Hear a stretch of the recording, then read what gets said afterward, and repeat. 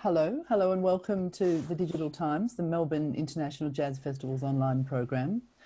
On behalf of our panel, I'd like to acknowledge that we're on the lands of the traditional owners of the Kulin Nations, and we pay our respects to elders past, present and emerging. This roundtable discussion is a conversation on leadership and professional pathways in improvised music. I'm Martel Ollerenshaw and I was invited by the Art Orchestra to facilitate the discussion. I work as a creative producer and have a background in artist management, specifically for musicians working in jazz and improvised music. I also devise and produce talent development and leadership programs for creative jazz and improvising musicians, and I started doing this work in the UK in 2004 with a program called Take 5 that has been running annually since then and has had several spin-offs for other genres in other countries. I love doing this work, and last year devised a multinational program called Sound Out. That is for creative musicians who defy categorisation, and one of whom is with us today. That's Aviva Endean. Hello, Aviva. Hello, thanks for having me. Hello. With this roundtable discussion, we're specifically talking about some current leadership programs in Australia, and Aviva's been a bit of a pioneer, having been the inaugural Pathfinder on the Australian Art Orchestra's Pathfinder program. She's joined by two other emerging artists, fellow Pathfinder Reuben Lewis. Hello, Reuben. Hi, Martel. And Claire Cross, who is currently the associate producer of Take Note. We've just heard from Holly Moore, who's participating in that program now, but you were the inaugural participant of its predecessor. Now it's my turn. And these programs are part of the development offer from the Melbourne International Jazz Festival. Hello, Claire. Hi, thanks for having us. We're also joined by Peter Knight, the Artistic Director of the Art Orchestra, and Hadley Agrez, the CEO of Melbourne International Jazz Festival. With today's discussion, we're interested in exploring how emerging improvising musicians build sustainable careers in Australia's unique arts and culture sector, what opportunities are available to them, and what skills they need to succeed. So we'll start with the organisations, with Peter and Hadley telling us more about their respective programs. Peter, hi. I'm assuming that you don't need much of an introduction in your hometown, and certainly not from me because we've known each other a long time. But it'd be great if you could tell our audience quickly about yourself and why you set up the Pathfinders program. Yeah, thanks a lot, Martel, and thanks Hadley and the Melbourne Jazz Festival for hosting this discussion. It's really important that these discussions happen, I think. I got the job as Artistic Director of the Art Orchestra in 2013, and I'd always been an independent artist, and I took over from the wonderful Paul Grabowski, big shoes to fill, and it was a really steep learning curve for me, and when I got the job, I don't think I had any idea. In fact, I'm absolutely sure I had no idea of the things that I had to learn in order to be able to do the job of artistic director. And there's a whole lot of stuff around, things that aren't obvious, like governance and how boards work and what the role of the producer is and how that relates to the artistic director. And so there's all of these kind of really practical organisational skills that are really important for running an organisation like the Art Orchestra, and for other jobs like being a festival director, job Hadley's got, and I think there's not many opportunities for musicians, particularly in improvising music and jazz music circles. There's not very many opportunities to learn those skills. And that had been on my mind for a while since I got the job as artistic director, and through the course of running our creative music intensive and through conversations with lots of young musicians, and as part of that, decided to try to create a program, an artistic associate program, that would enable musicians to have really high-level artistic experiences in the context of the Australian Art Orchestra and the cross-cultural, particularly the cross-cultural work that we make, but also who could be embedded in the organisation and learn some of those skills that are so important and that are less obvious for leaders in music. So that's how it happened. It wouldn't have happened without the incredibly generous support of the Ian Potter Foundation, which funds this program. And we also have additional support from Creative Victoria and Australia Council for the Arts. So I'd like to acknowledge that support, and particularly the Ian Potter Foundation, who had the vision to see that this was necessary and that this was a real gap that needed to be filled. And I can answer some more questions right at the end, but I'd like to pass over to Hadley, and yeah, thank you. Great. So support's important. We'll keep that for later on. Hadley, hello. Lovely to meet you. Hello, likewise. Again, I'm assuming that you don't need much introduction, particularly since it's your own event. But for those of us in the audience who have just joined, could you tell us quickly about yourself and your role at the Melbourne International Jazz Festival, please? Yeah, absolutely. So yeah, currently the CEO of the festival, and I took over this role in probably February last year from Jennifer Kerr, who'd been with the organisation for the better part of a decade. So again, big shoes to fill. It's been a great ride so far, although I must say this year's been a roller coaster of a ride. And prior to that, I was the program director as well. So it was a nice transition, I guess, if you will, from sort of a more purely programming position and producing role, I think, into sort of a more, you know, a larger role that encompasses more holistic. That's the one. Thanks, Martel. So yeah, it's been a great experience, although I must say I've only been with the festival since early 2018, which was timely for this particular program that we're talking about from the Jazz Festival's point of view, the Take Note program, because that was conceived at that time, and a lot of credit must go to my predecessors, Jen, and also Dean Worthington, who's our former marketing and development director, who was also instrumental in kind of conceiving this program, which it's quite a sort of a multifaceted program. And as you said, Martel, I hope everyone gets a chance to go and watch Holly's performance that just finished here at the studio, if you haven't already. But yeah, so Holly's performance is the premiere of a new work, and that's one facet of this program, which is, I guess, focused simultaneously on artist development. But also it's a gender equity program, because I'm sure we'd all acknowledge that there's a pretty serious problem that continues to exist in contemporary music, and I feel especially in jazz. So this program is one way we've found we could contribute to addressing some of the concerns that exist in the sector around gender equity, but also approach artist development from that perspective as well. So it's just very briefly, the program has this performance outcome that Holly's just done for us, but also a large educational component, because we've identified over the time that mid to late high school is a crucial point in students, particularly female students, dropping out of jazz courses at schools. So Holly will be either going into schools or doing digital workshops with a lot of students, aiming to kind of workshop and role model for the next generation to hopefully have something to aspire to. Thanks. Can I just ask a question around that? Because do you bring Holly's work back into the festival as well? Is it umbrella as part of the festival in a broader sense, or is it an outreach program? Holly's work is in the performance element and the composition.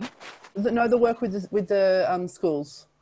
Yeah, absolutely. In a typical year, we certainly do. So I'll definitely let Claire speak more to that, because she was the pilot participant, I suppose, in our first year last year. But you know, in a normal year, there would have been a student outcome as well, with some select students from the workshops that Holly would have conducted face to face, as a nice sort of performance outcome, and again a kind of aspirational moment for those high school students, particularly those that are showing a lot of promise.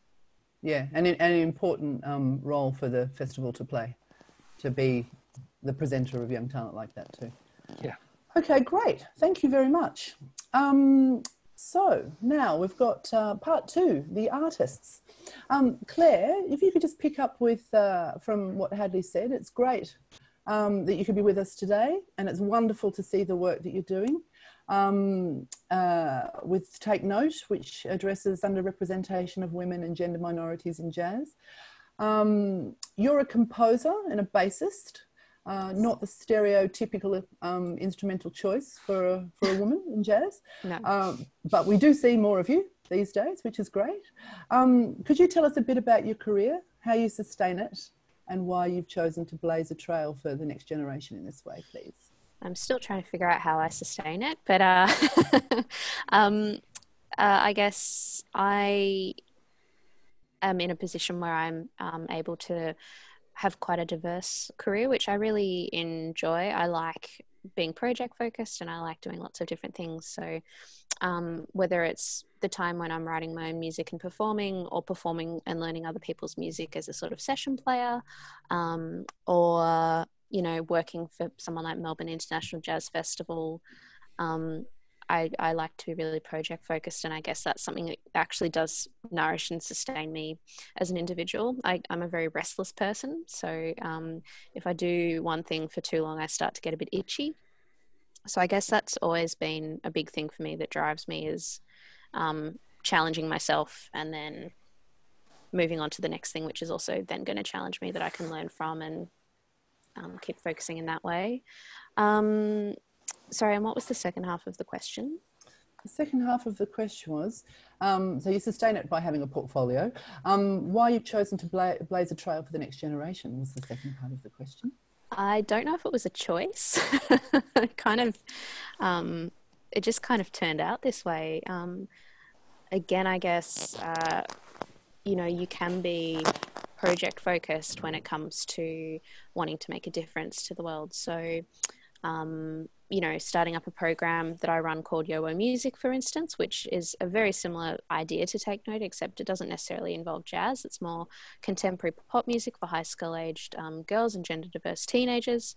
That's very much like a project focused organization, I guess. And it's just that moment, I guess, where you go, something's wrong, let's just do something. Let's just fix it. Very practical, you know, rather than sitting around and talking about the problem for a long time. I like to get stuff done, I guess. So, you know, that's how that program started up 5 years ago. And I'm pretty sure probably Take Note ended up being a similar thing, where people just went, we've just got to do this. Let's get it done. I don't know. I guess I hope that answers that question. But I like the belief. Well, if it's your belief, I'm sure it's your belief, and it's probably the festival's belief too. If you can see it, you can be it. I really like that. It sounds fantastic. It's a great thing to a nice little catchphrase, you know, for people to, you know, latch onto really easily and to move ahead with that. So do you, how many, is it thriving, this Take Note program, and all the young women and all the young gender minorities who are out and about doing stuff? Do we think we're going to have a resurgence of, this is going to be a big thing in jazz from now on? I would hope so. I know that my experience of it last year, when I got to go out to schools and meet with students and work with them, that you know, there is a difference between, there can be a gender difference between how, you know, the young boys and the young women are engaging with trying to improvise, for instance. And I guess, you know, as someone who had to sort of really punch through the wall to stay in this genre and get into it in the first place, you know, I didn't have too many role models. And I think for young women, you know, seeing someone who looks like them do what they need to do, that's incredibly powerful. And I think I, in hindsight, would have really benefited from having some of those people around when I was up and coming and younger. And so, you know, we've had a lot of really good response to the Take Note online workshop series so far. We've had I don't know if I'm allowed to say the number. You know, we've had 27 schools across Victoria sign up, which has been a fabulous response. And, you know, I guess from a personal perspective, as the associate producer of that program, a big focus for me is building those relationships and making the jazz festival and this art form part of it, their community. So not just being this thing that kind of dives in and out of people's lives, and, you know, building something meaningful and long lasting in that respect. And so I think if we're working with a long vision of building those relationships, then I would like to think that, you know, that we'll see some difference being made. Great, thanks. Reuben, hi. Hi. What a year to be a Pathfinder, Reuben. We'll come to Aviva after you, but she's paved the way for the first year. She was the inaugural participant in this new program. But I'm sure what Aviva did couldn't have really, because of COVID, really couldn't have paved the way so much for what you couldn't have predicted what would have happened for you, since we're in the middle of this pandemic and confined to quarters and wearing face masks. Very fashionable masks on your path, yes. Yes. Can you tell us a bit about what attracted you to Pathfinders, please, and whether it's lived up to your expectations? Yeah, of course. I guess the interest in the Pathfinder program started well before the Pathfinder program was a thing. I was a participant in the Australian Art Orchestra's Creative Music Intensive, not once, but not twice, but 3 times, I think. I was there for the first time in Tasmania and Tarraleah, the second time as well. And I guess when that program came up, it was at a time in my life where I was really making a strong decision to invest in new experiences and putting myself in positions where I would meet new people, make new music, make new art with different practitioners, from dancers to theatre workers to visual artists to all sorts of things. And I guess the time in Tarraleah with the Art Orchestra and various cohorts really gave me a chance to broaden my horizons as far as what could be possible, and see inspiring artists from all backgrounds and all sort of interests coming together and doing good stuff. And I guess one of the sort of things that came from that period was I realized that I didn't quite know what to do or how to get involved in that time. And Peter and the crew at Tarraleah were able to sort of open themselves up and give me a chance to ask those questions. So I've had many a late night walk with Peter through the snow saying, I've got this thing in mind, I want to do this project, how do I do it? And I think that was where it started. So I guess when the Pathfinder program was announced, I looked at it and thought, that's exactly it. I don't exactly know what I'm going to learn, but I feel like this is the environment where I will have a chance to actually ask those questions, but also more importantly, be in a situation where I have to learn the answers. And I guess that's the uniqueness about this program, in that it is a bit of a back and forth relationship, in the sense of you're not just there to be a fly on the wall or to learn something. You're there to actually be part of the team and to help them produce their projects and develop new ideas, and really sort of sit there and be an active member of what they're putting together for a 12-month period. And I guess thinking about what I imagine Aviva's experience would be compared to mine, even without the onset of COVID, I think both of our experiences would be entirely different, because we're different people with different skill sets and different aspirations and different stages, I guess, perhaps in our careers or different long-term goals. And the time with Peter and Jerry and Jem and the various projects over this 12 months has been a chance for me to continue on that path, and perhaps also gain some pretty crucial perspectives on how those things work. So it's for you, it's a continuation of a set of opportunities and quite significant mentoring from Peter. I hasten to add, it seems that you've got a lovely relationship with him, and it's a nice, easy,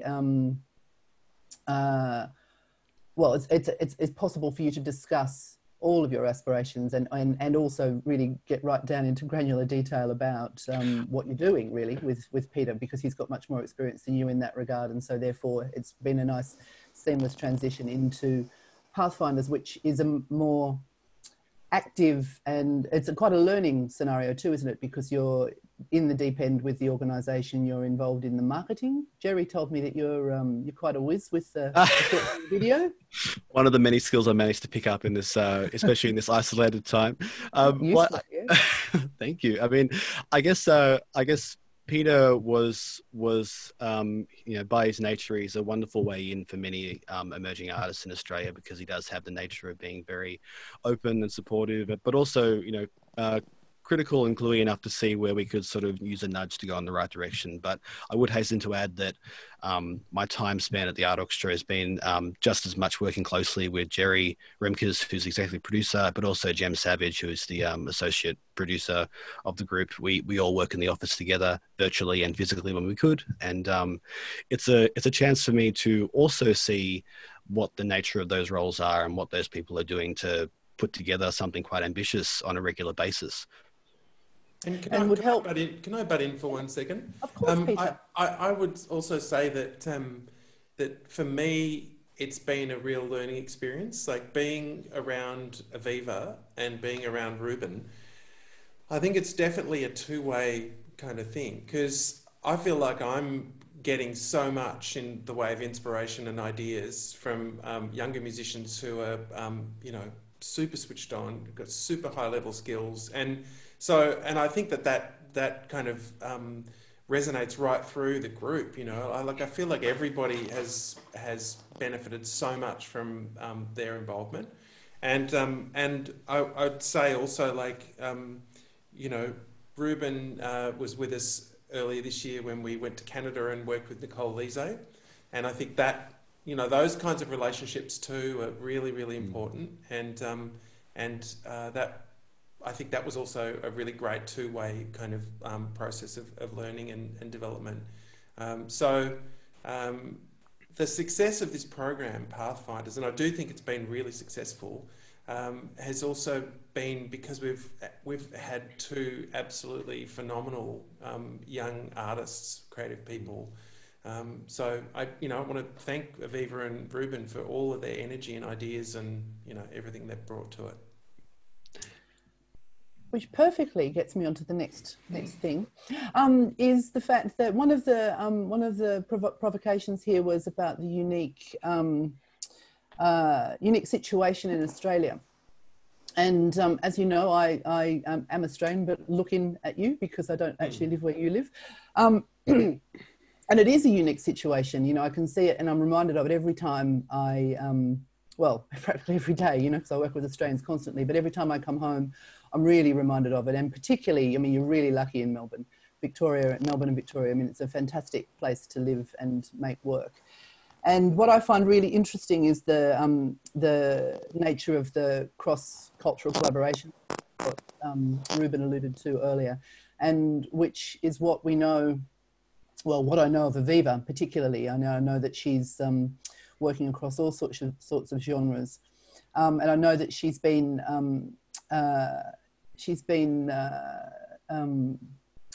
a leadership and developmental opportunity on steroids in the last couple of years, I think. She's been associated with Chambermaid and with the Art Orchestra. You've been to Banff in Canada, and you participated, as I said earlier, in the Sound Out program that the Art Orchestra was part of, and that we had a residency in Poland. So Aviva, the lockdown must be great for you to be at home for a while. That's a nice way of putting it. I've got to say I was a bit relieved at first. Even though it meant I had to actually cancel my first solo tour to Europe, which was a bit heartbreaking. But there was part of me that was like, oh, I don't have to go and sit on a plane. That's actually excellent. Drag my bass clarinet around multiple train stations. So yeah, it was a bit of a relief. But I don't know, I'm getting a little bit itchy feet. I kind of want to go somewhere. Yeah, I'm sure. So all of these programs, they're not all about you, being a, well, maybe they are all about you being an improviser, but also they're improviser in a broad sense. The fact that you can use those skills in any context. And I know that you work a lot in other genres, or in a multi-art form in a cross-genre scenario. So excuse me, because you've got so many of these programs, maybe we should concentrate on Pathfinders and maybe a little bit about Sound Out. But what's be useful for us to know is what you've picked up from all of these things. What attracts you to doing these programs, and what sort of things you've picked up. Well, I would probably just say that the main thing that you pick up is just your relationships and friendships, which then become your kind of like professional but also personal networks.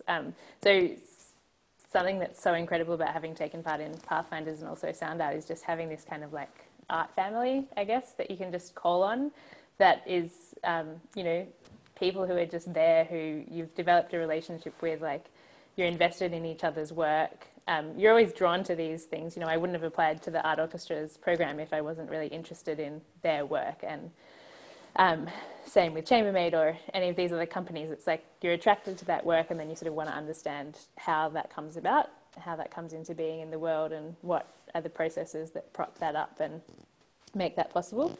And then vice versa, I feel like it's the same. So then those companies are led by and people work there that are also invested in my work. And, you know, I now have a feeling that they also want to see me succeed and want to see my work develop. And so it's kind of like this beautiful reciprocal relationship that you have after that time. And it's really amazing to be able to call Peter on the phone and say, like, you know, I have this idea, I'm thinking about this program, this residency, do you think it's a good fit? And like, we'll kind of be able to have those discussions and throw ideas around, which I feel so fortunate to have. And I think, you know, in a way that's probably, whether or not you have access to these particular programs, I think that those kinds of relationships are really important for young artists to have, just to be able to like have a sounding board for your ideas. I've really noticed that during this time as well, because I think a lot of that happens in set breaks, which like at concerts or, you know, in the foyer of a theatre show, where you just see your colleagues and you just talk about what you're thinking about, and, you know, you get a sense of whether it's a good idea or not. And I know that I'm really missing that at the moment. So particularly over the last month or something, I've just been kind of making more of an effort to like reach out to those mentors, or they could also just be colleagues or friends, just to have those conversations, because I think they're so important to us as artists. Yes, I agree. I think that the community is a huge aspect, isn't it? And it's not just, as actually you and Peter have both alluded to, it goes both ways. You know, for the artist, it's important for the sector to provide opportunity and to provide advice, mentoring, help, you know, guidance, sometimes to steal your ideas. How about that, Peter? Steal an idea. Well, yeah, like a couple of thoughts that come to mind. I think it's super important for organisations that there are younger musicians who have got the skills and ideas and knowledge to be able to step into these roles, like the one that I'm in, that I won't be in forever. But it's a good feeling to know that there's, you know, people building the skills that I didn't have when I started, and that you know, that younger people will form other companies that can do bigger ideas. You know, that there should be 4 or 5 equivalents of the Art Orchestra in Australia. There's only one. We need more. We need more infrastructure so that artists can realise bigger ideas. And that's the other thought that really came to mind is I think there's a thing with musicians. We get very obsessed and focused on skills development in music. And that's really important, and it's really important to practice and get good at your instrument. But sometimes, you know, we've got our heads down doing that, and when we're not as good at looking up and thinking about opportunities and how to make opportunities work, and how to create a trajectory that might be going over 5 years. And I think a lot of people that I've met have fantastic bigger ideas, but they have absolutely no idea of how to make them happen. And you know, the pathways to realising bigger ideas are not always obvious. And so it's this kind of exchange, these kinds of conversations, the community and the network that Aviva's talking about, we need to really build these things, and not just through Pathfinders and the programs that the Melbourne Jazz Festival are running, but you know, we need more. We need more opportunities. We need more, and you know, and also Sound Out. You know, the work that you've done, Martel, in the UK with Take 5 as well. You know, that's a real. Those things can really. We've got a lot to learn from those things, and and I think that the scene will benefit a lot if we can follow some of those examples. And so, you know, it's great to have you in this discussion because I think you can teach us a lot. Well, it's interesting about the examples. I think that the whole idea of community and constant opportunity and constant discussion about this topic particularly, you know, well, I don't know what you're calling it in Australia, but here they're calling it the talent development type pipeline. I mean, it's a really important thing. In the UK, they're calling it that, yeah. Yeah. I mean, it's a management term, you know, and it comes from sort of corporate thing, but actually it's useful when you think about it, because what we've discussed today, there is a pipeline. Claire's doing work in schools to try and generate interest and sustainability and ambition in young people, and then we've got, you know, 3 artists at you know, at an exciting, you know, time in their career doing their thing and trying to find their feet and, you know, where they're placed and how to be more sustainable and to do interesting things and to meet build a network. And then, you know, we've got you and me and Hadley, you know, we all are the next generation, and we've been doing all sorts of things and we've tried all sorts of things, and we're really interested in what's new and how to help the next generation, and we want to work hand in glove with them. It's a really important thing, this whole idea of connection and constant discussion about what's going on, and just the energy around so many people. And I think this is why the Melbourne art scene is so fantastic, because it's a fantastic scene, and it gets even more fantastic as the years go by because it starts from a position of being fantastic. So everyone's sort of not in competition. It's just that, you know, you see, it's a very rich environment. You can see what's going on, and you're inspired by the people. Indeed. Indeed. So, where we're at there, what was I going to say then? Infrastructure. Just both of you, Peter and Hadley, you alluded to it earlier about funding, support, to do these things. I mean, I love this work. I can't tell you how much I love this work. But the only problem with this work is I spend my whole life writing funding applications and reports because there's no box office. It's not like you can put on a show and get a box office. It's basically, it's not, the good thing is there's no risk, financial risk attached once you've got the money in place, but it does require a lot of skill and forethought and a leap of faith and trust on behalf of the funders, and particularly if you've got philanthropic or corporate supporters. Maybe, Hadley, you could tell us a bit about that. Yeah, absolutely. And all the points you make are obviously very true in our cases. I'm sure they are for Peter and the AAO. The nice thing about it from our point of view and the partners we've got and these sort of programs, I think, is if you're fortunate enough to get a couple of key ones. In our case, we've got the Keston Family Foundation and this year the Robert Salzer Foundation. I know Peter mentioned the partners of Pathfinders as well. And I think I've certainly found with this particular program, having a couple come on at a very early stage, there's a really great investment in the program itself. And I think it's it's one of those moments where it's a genuine partnership, I think. So we're very fortunate with this current program in that regard. And it gives us a lot of space to think of it in a longer term, or at least a medium term sense, to have a little bit of security around that. So that's the good news story. But I think, I don't think that necessarily applies in every single case, and it certainly doesn't apply to every program that we cook up that we think is valuable and worthwhile. It doesn't mean that everyone necessarily agrees. So I suppose the aspiration is to find partners who are as engaged or feel that there's a need or an urgency around a particular program, as we have in our case. And that's what we're always looking for. And that's, I find, I suppose, with any project where the best partnerships and outcomes come about. Yeah, the good thing, looking back from, so I don't produce Take 5 anymore, but I did it for 13 years, and the beauty of looking back on it after all that time, and for doing it for all that time, was that we were able to integrate all of those artists into the London Jazz Festival.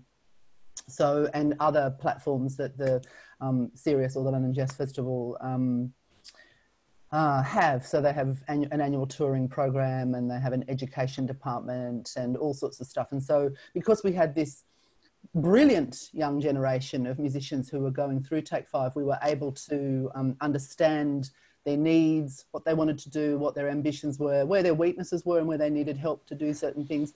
And we were able to provide opportunity within that context so that they could actually become what I started calling the circulatory system of the organisation. And it really sort of gave the programming a real boost, because we were really tapped in with this next generation. There was a lot of energy and a lot of new ideas coming from that. So actually, for sponsors and supporters, this is a fantastic thing for them to see. The legacy of it is it's not quick, but it is enduring, and it is really, really exciting.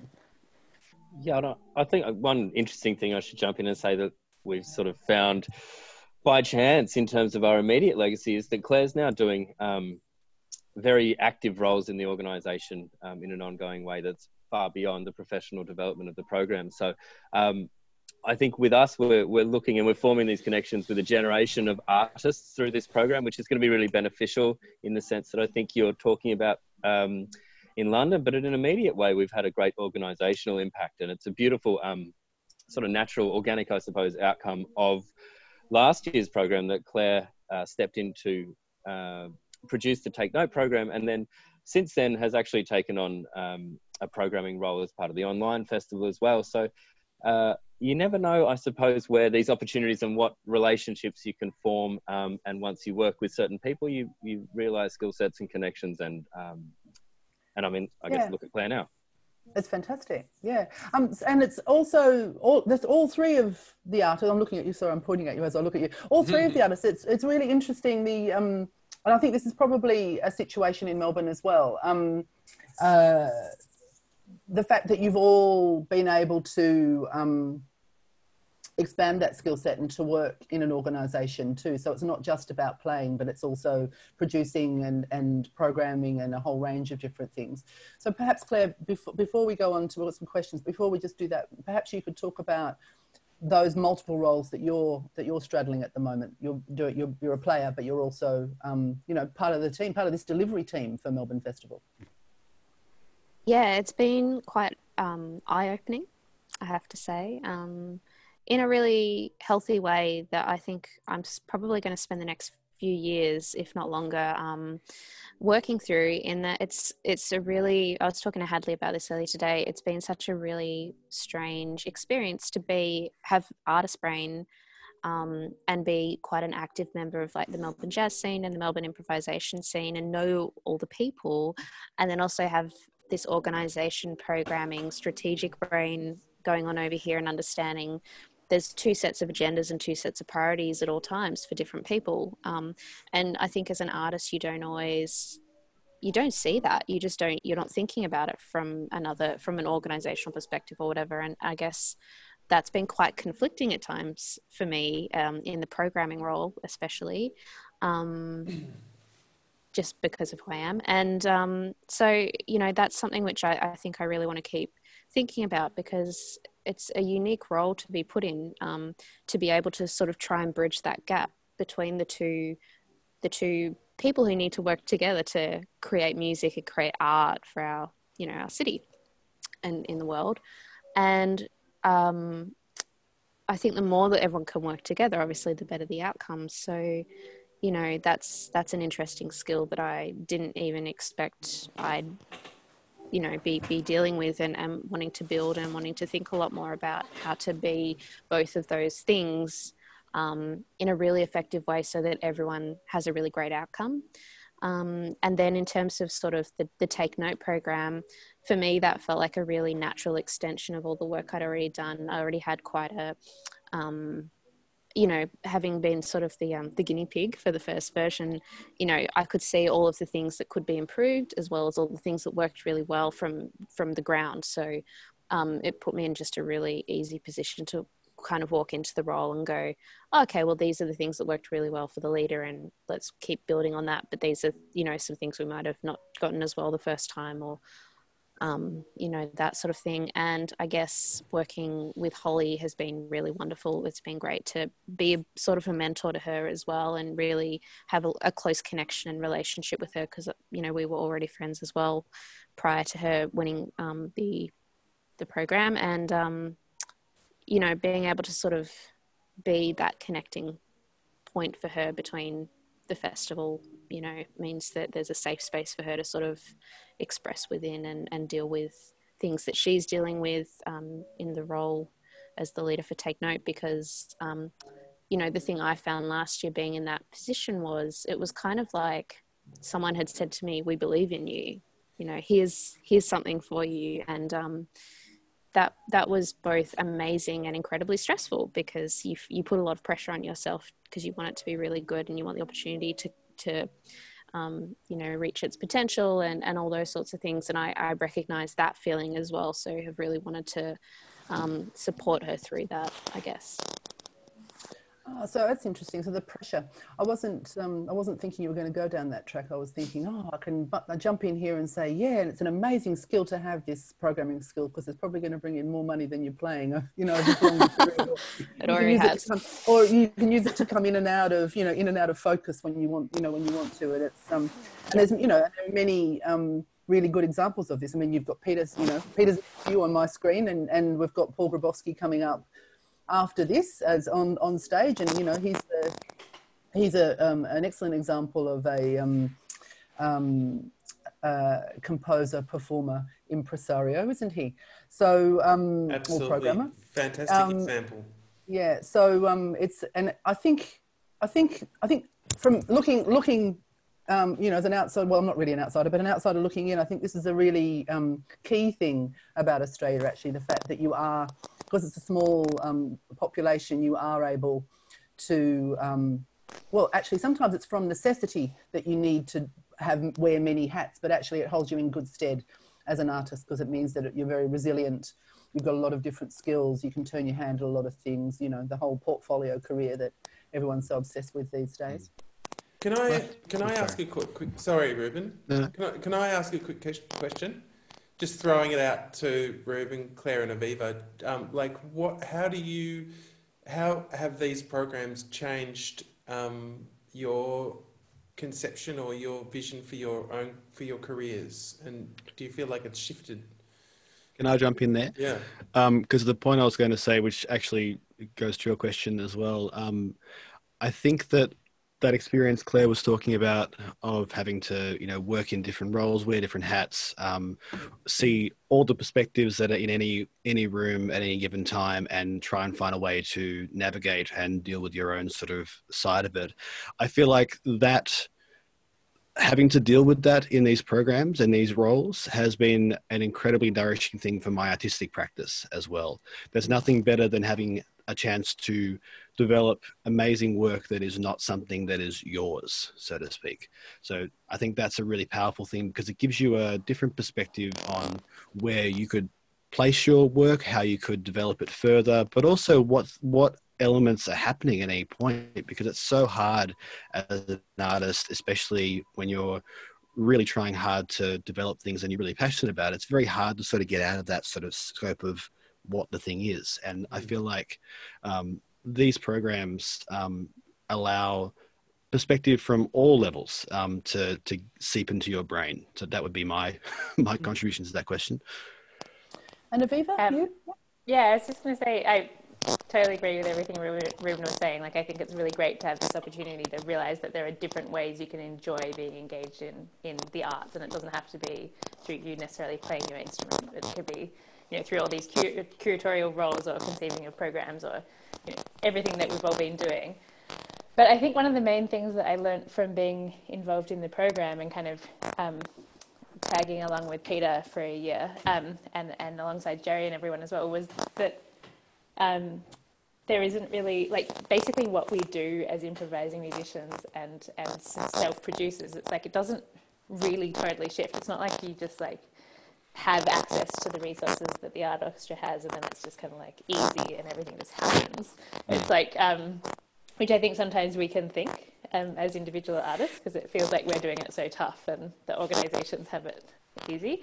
But then when you sort of, you know, attend these meetings and you realize like the complications of like, you know, negotiating with venues and festivals and trying to pin down some international festival, and you know how kind of precarious that whole situation still is, even for a really big organization, or what seems like a big organization to us. It's actually quite eye-opening, because it's sort of, in a way, I think it's quite reassuring to realize, because it's like it's just a continuation of what we already learned to do, of like kind of constantly, you know, improvising with the opportunities and that arise and like what we have access to, and to realize that organizations are still just kind of doing that dance, just like maybe on a different level, is kind of quite great, I think, because it just means you just get better and better at like learning those skills and figuring out how to do it. But it's actually kind of nice to know that it just keeps going like that.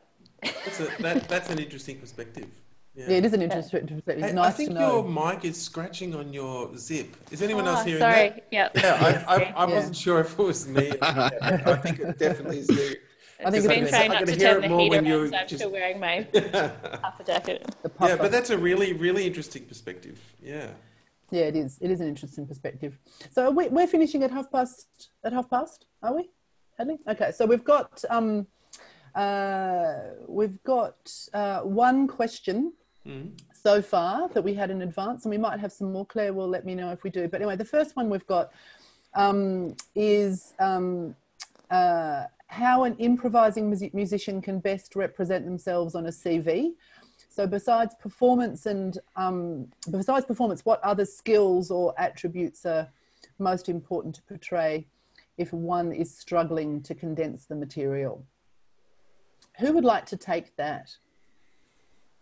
Claire would. Excellent. Go, well, Claire. I just have one thought on that.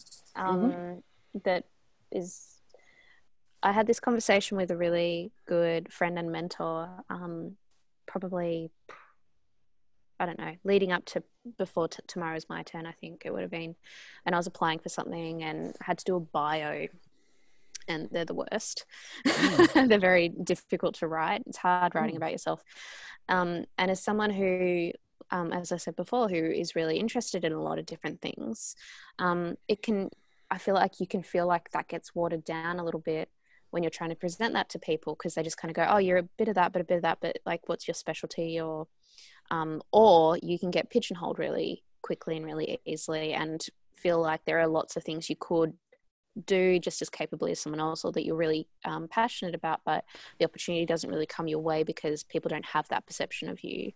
And so having this conversation with my friend about how do I even do this, you know, and he just said to me, you know, tell your story. Your bio or your CV is your opportunity to write the narrative. So who do you want to be? Kind of was his perspective on it, and I hadn't really thought of it in that perspective. I suppose like even just putting the word narrative on it was pretty interesting. I never thought of it that way, and it has helped me feel more comfortable and more confident to display the various different things that I'm interested in, and not feel like anything's being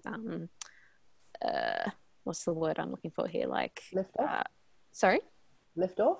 Yeah, or even watered down or something. I don't know. Yeah. I think that was a really good bit of advice. Whoever gave you that advice, you know, you should be buying them a beer or something. That was very good advice, I think, for particularly for a biog. I mean, the narrative around a biog is really important, and I think that the point there is too that if you get that right, or almost right, because I think it's a constant adjustment, you know, because you need to use that biography in so many different situations, so you're constantly shifting it around and changing the emphasis for whatever the situation is. But if you can get out of the whole idea of just listing names of people that you've played with and making it more about you and your sound and what you're about and what your ambitions are and who your work appeals to, is very good advice, particularly at a younger, you know, at an emerging stage, rather than having something that's the same as, you know, where you've been educated. I mean, I see this all the time. Where you've been educated, what instrument you play, and who you've been on the stage with. And the thing is, it doesn't all it does is set a scene. It doesn't really tell us anything particular about you and what your thing is.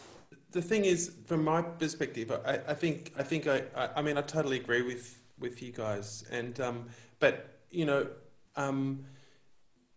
being an artist and making art is about pushing into the unknown. It's about uncertainty, and writing a bio or grant application is about trying to project some kind of certainty. So you have to hold these two contradictory things at once. And when you're writing a bio or a CV, you don't worry about leaving something out as much as you worry about putting a clear picture into the reader's head. And it's the same with a grant application. You have to put a clear picture into that person's head. And some things will be left out. Some things may be overemphasised. Like Martel said, you'll adjust it depending on the context. But if you just keep that in mind, that the most important thing is to put a clear picture into the reader's head, then I think that you'll get closer and you'll sound more convincing, and you'll actually get closer to who you are as an artist. And it's also, it is a great opportunity to practice inventing yourself as an artist and saying clearly, I am this person, this is what I stand for, this is how my art intersects with the culture I operate in. Yeah, can I just add to that? Oh, yep. Sorry. No, go. I just was going to say, just in relation to that question specifically, as writing a CV for an improvising musician, I think that's the part that we haven't quite addressed, because I think it is a little bit different than writing a CV if you were a composer or something, for example, because I think improvisers do tend to play with a lot of different people.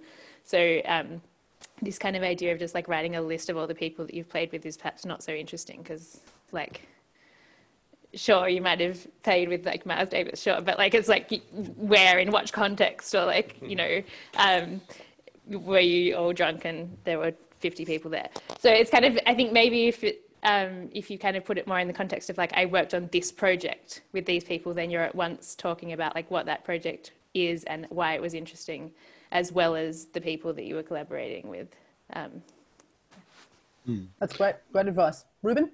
I'd also just quickly say that I think we spend a lot of time talking about figuring out what the question is for, say, a grant application, and looking at the criteria for a grant application. And I do feel like CVs and bios have a similar function. You need to figure out exactly who you're talking to and who you're trying to portray your story to, because there's no such thing as one bio that fits for every context. It has to be constantly moving and shifting depending on where it's being read and what the context is.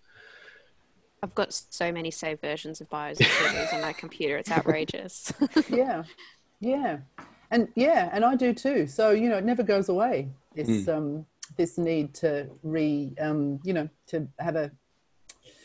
to rework your biography. I also, I've seen some really nice ones over the years, and sometimes people will commission a professional writer to write something about them, and that's always a nice thing too, because you get a completely different perspective, different language that might not be your own, and other people see different things in you too. So that's also an opportunity, not necessarily for a CV, but certainly for a biography.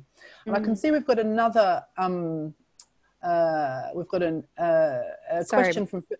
Sorry, Martel. I feel like I've just no, not at all. In our little chat window. But before we move on to the question, though, someone did make a comment saying, I think it can help to ask someone. Oh, good. Martel just said it. Good. I just wanted to make sure.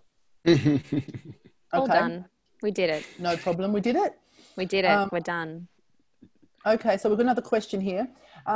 Any tips? No, this is from you to me, Claire. We don't need that one, do we? Yes, this is one of the questions. Yeah. Oh, it is one of the questions. Any tips on connecting to and involving wider audiences within progressive music and arts events? And then the rest of it is, speaking of contradictions, how do each of you navigate time and energy spent between practice and practicals as improvisers and producers? Okay, so we've got audiences and we've got time and energy spent. Who wants to take the audiences? Hadley, do you want to take the audiences? Sure. Yeah, sure. I think it really depends on the context, I guess, of the work. And then I think if you're trying to look at, I suppose, let's say audience development, where it's worth taking a step back and I think thinking of where that work best sits to possibly access a broader audience, whether that's a festival context, whether that's a collaboration. And I think, Aviva, you've done some stuff with Chunky Move, and I don't know whether that provides, an interesting new audience, or whatever it might be. And I think, I know, probably biased, but I do think festivals provide good opportunities for audience development and accessing wider audiences as well, because it draws from so many. And then I think it's about framing it in whatever delivery context best suits it, or you think best serves that development of an audience. Yeah, creating a context for the work, I think, is really important. It's not just about the work itself. It's about what you put around it. It's about creating a space for it to feel special even before it begins. So that can be, the setting, that can be the way it's marketed, that can be some kind of, conceptual kind of framework for it. But some kind of context is often very important, especially in terms of bringing the work to new audience. You'll always get, the people who are interested in your work, and maybe that's enough for some things. But if you are actually trying to build a new audience for something, then I think context is very important. I think so too. And now we've got the rest of that question is about the dual nature of a portfolio career and about time spent. We've got 3 minutes according to my clock before we need to stop. So does anyone want to tackle this question about how much time they spend between practicing and organising, or the administration work around your career? My quick advice is just work nights. It takes time. It's time consuming. It's hard work, and you just do it. And balance is hard. Balance is really hard. And it's just. I like Reuben's point earlier, though, that one feeds the other. So actually, you become more rounded and more experienced, and all of that feeds into the administration, feeds into the practice, and the practice feeds into the administration. And I would just quickly add to that too. One big eye-opener for me when I started this program was sitting down at the weekly work in progress meeting and realizing just how much stuff was flying through the air at any given time, and watching an organization and a group of individuals dealing with millions upon millions of ever-moving constant things that are all those things combined, but then just systematically chipping away at it and not feeling too dreaded or too hung up on one particular thing, and just noticing that it's all happening at any time, and you need to just sort of just keep being pragmatic and keep being methodical and know that there's always going to be more the next day. So just sort of get through it, basically. Oh yeah, we always know there's more the next day. One final question. Someone wanting to work and expand their practice to move into cross-art form work, they want to know if there's any advice for people approaching theatre makers or visual artists. Aviva, would you like to talk about that a little bit? Yeah, sure, I would. I guess make sure you're seeing a lot of work, make sure you're seeing work across art forms, and that you know who's doing stuff and who's out there, and who's making work that you love, because they're the people you should be trying to approach. And I think if you get really familiar with what they're doing, then and that they also know about what you're doing, then sort of approaching them about a collaboration is, maybe not such a distant reality.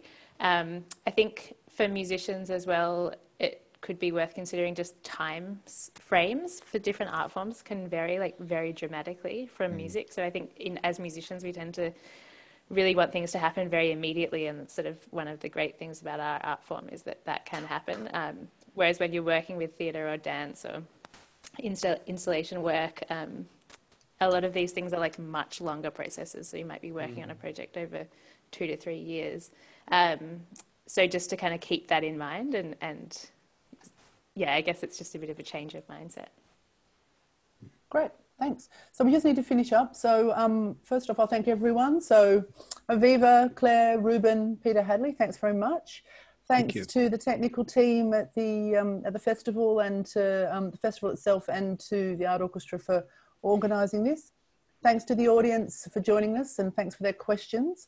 And encourage everyone to stick around now for the solo concert from the incomparable Paul Grabowski, the founder of the Australian Art Orchestra. Thanks a lot. Thank you, Martel. Thank you, Martel. Thank you. And everyone. Thanks, everyone. Everybody. Thanks, Hadley. Thank you.